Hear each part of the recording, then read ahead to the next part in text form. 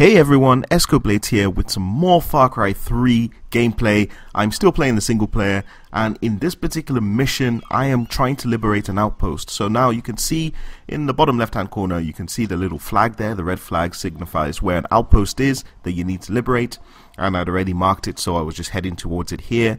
And what you're going to see me do is use the viewfinder to basically initially pick out all of your enemies. Now if you use the camera, you can immediately tag your enemies. You don't need to press any button, just keep them in the view.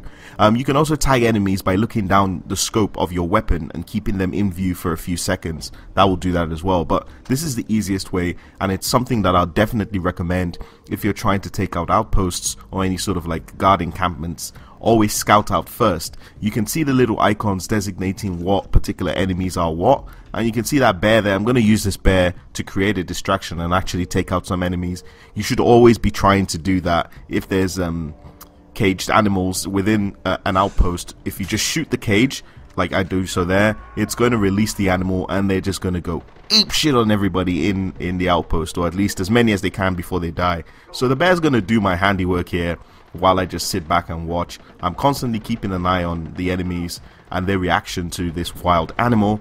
Pick up another guy there.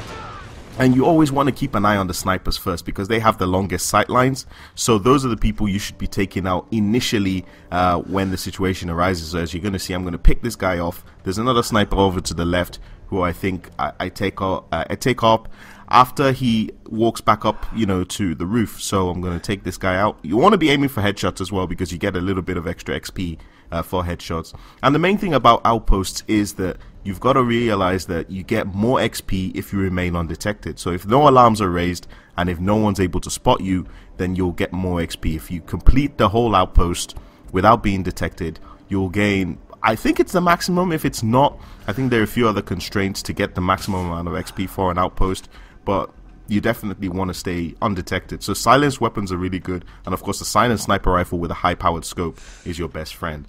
So at this point now, I'm just going to start taking out. His friend notices that he's dead, but they don't know where I am. They haven't really picked me up yet. And so you can always use, of course, the situational meter, which shows you if you're being detected. As you can see it filling up there. If it fills up completely, then you're detected, and it just tells you if you're in line of sight of an enemy and how close you are to being detected. And that's pretty much it. That's it's one outpost. You can tackle them in completely different ways, but you'll see, you know, the outpost undetected comes up there, and that's an extra 1500 XP. So yeah, I hope you enjoyed the video. Thanks for watching, and bye for now.